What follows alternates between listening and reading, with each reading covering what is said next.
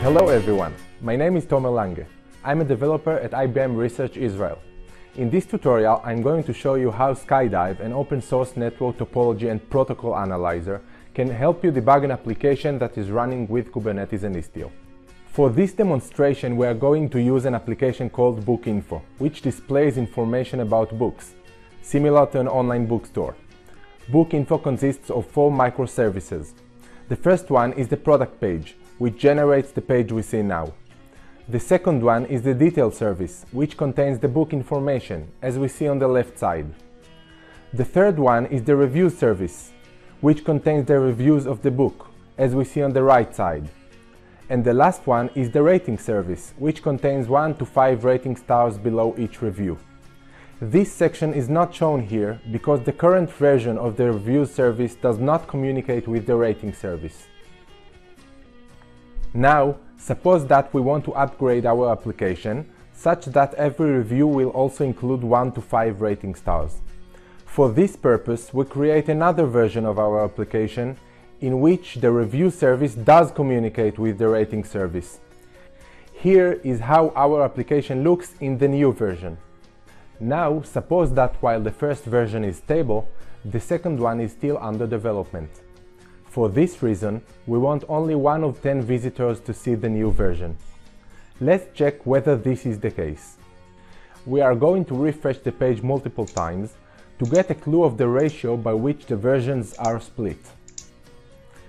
As you can see, about half of the times the new version is being shown. That means the traffic rules are wrong somewhere, and we are going to use Skydive for the purpose of easily finding where. In general, Skydive is a tool that collects topology information and flows, which provides a comprehensive way of understanding what is happening in a network infrastructure. Recently, we added a Kubernetes probe and an Istio probe to Skydive. These probes give the ability to track Kubernetes entities such as pods and services, together with Istio traffic management configuration resources such as virtual services and gateways. Here we see BookInfo application visualized by Skydive. The current view includes pods, marked by blue squares, virtual services, marked by computers, a gateway, marked by a gate, and the connections between them. We can see that the application is implemented by 5 pods: product page, details, ratings, reviews version 1, and reviews version 2. When we refresh the web page, we can think of the following sequence.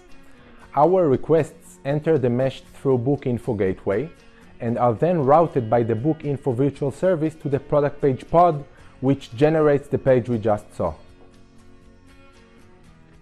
If we double-click on a pod, we can see the containers it includes. For example, product page pod consisting of 2 containers, one named product page implementing the service, and one named Istio proxy, which is the sidecar injected to the pod by Istio automatically. Here we can see a virtual service named reviews. We can observe that the traffic to reviews version 1 and reviews version 2 is split equally by this virtual service. This can explain the fact that we got each separate version about 50% of the time. Thus, we can conclude that the problem arises from a wrong configuration of the virtual service. Now, by executing the appropriate kubectl command, we created a new virtual service that splits the traffic between reviews version 1 and reviews version 2 in the correct ratio of 1 to 9. Let's verify that what we see in Skydive actually reflects the real state of our application. We refresh the page several times. We can see that indeed most of the times we get the first version without rating stars. BookInfo application is now working as desired.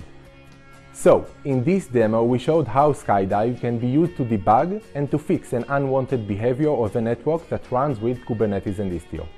Thank you for watching.